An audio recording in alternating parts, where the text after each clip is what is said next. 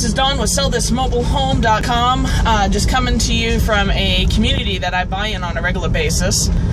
We actually have quite a few different assets that we have bought within this community over time. What I wanted to talk about today is basically when you're looking at these homes, I mean, when you're looking at a park, what you're looking for is a good mix of single wides, double wides, old and new. I mean, you got an older one there, you've got an older one there, but you also have, you know, got an older one there, but you also have some newer homes. This is actually one of the first homes that I bought many years ago. They've since painted their own color. I think my color is a lot better.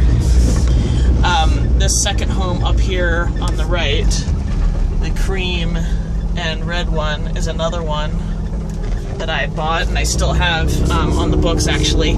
But what I wanted to talk about is when you're going to evaluate a home to buy, there's two different things. So this one's what we call a pit set home.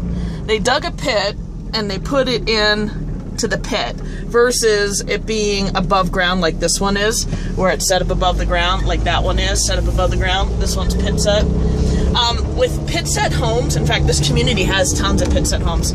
These are all pit set homes, or they're partially pit set homes. With pit set homes, if the water is not diverted correctly away from the home, you're going to have major issues. And the other thing is too, is it's very difficult to resolve those issues because you can't get up underneath. And so a lot of times, a lot of the flooring issues that I have in a lot of my homes, and being able to fix the flooring without having to take the carpet and stuff like that out, but be able to fix it from underneath is beneficial when you've got a home that's up on piers.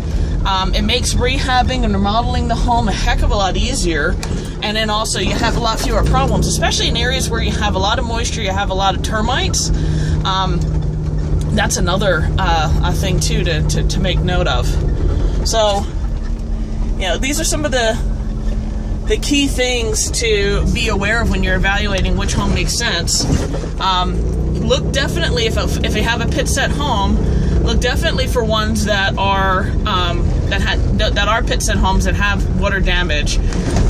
You're going to have a greater chance of having water damage in those than you will if it's sitting up on piers. So just a lesson from the books, from what I've already gone through, passing on that pointer to you when you're going to evaluate your homes. This is Dawn with sellthismobilehome.com, coming to you from one of my favorite parks. Have a great day.